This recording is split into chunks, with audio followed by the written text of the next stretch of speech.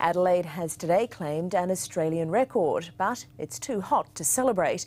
It's now experienced the longest heatwave of any capital city, 11 straight days of temperatures above 35 degrees.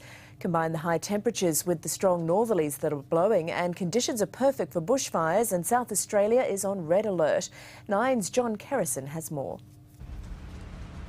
Good afternoon, Layla. Well, day 11 of this heatwave feels like the worst yet, with hot northerly winds now adding to our already extreme temperatures and dramatically increasing the risk of fire.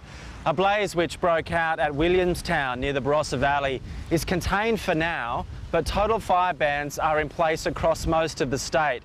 We've also been put on notice for possible blackouts tonight because of the increased demand on power. The temperature's already topped 39 today and is expected to climb to about 40 tomorrow. Perth held the capital heatwave record at 10 days, but Adelaide looks set to smash that on Tuesday when we could reach 16 days of 35+ temperatures.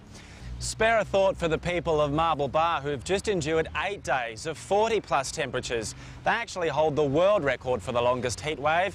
Back between 1923 and 1924, when the old mark was 100 Fahrenheit, or about 37 degrees, they endured 160 days of successive scorches. But that's no consolation for the people living around the Adelaide Hills who will be on guard tonight for any news of fire.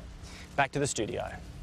Workers at an accounting and law firm in Sydney watched in amazement last night as balls of fire rained down from their building after a neon sign on the top level burst